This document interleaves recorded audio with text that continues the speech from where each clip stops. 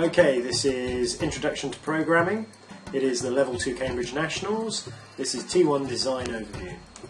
There's going to be several elements that we're going to go into detail in. First of all, you're going to have to consider the brief, talk about the levels of your game and what's going to happen in it, detail the input processes and outputs, talk about the language environment you're going to program in, talk about the algorithms you're going to include, and then right at the end, all the success criteria so we know whether it's a good project or not.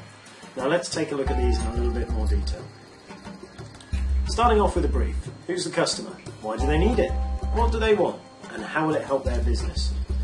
Now go into your game outline. Exactly what is the scenario? What is the mission? How will the scoring work? What will make it fun?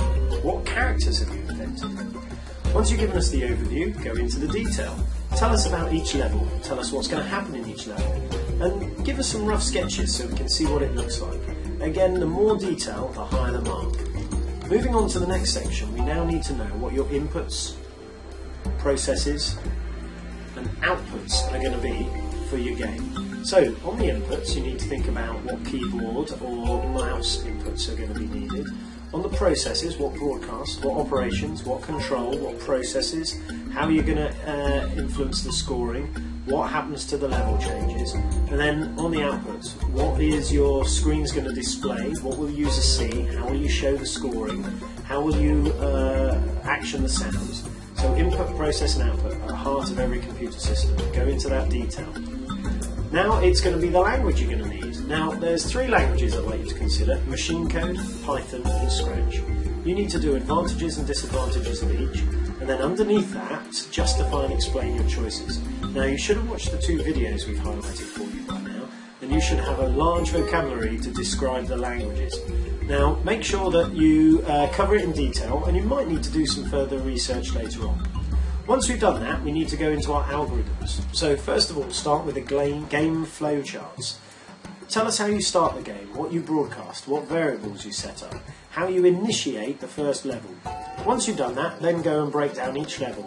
What action will happen, what scoring will happen, how will you move on to the next level, and what will characters do? Don't forget to add level 2 as well. Now the final section is your success criteria. You've put a lot of work into the design so far, and now you need to tell us exactly what you're going to do to make this project successful. So just give us an overview summary. Is it the fun element or the technical element?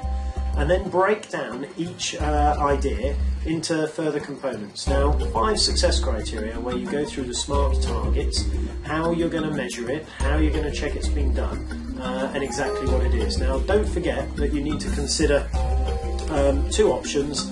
You can manually check that everything's working properly, or you can actually do a survey for the audience and purpose. So hopefully now you've covered all the areas and you have a clear idea of what's needed for T1 design. So good luck.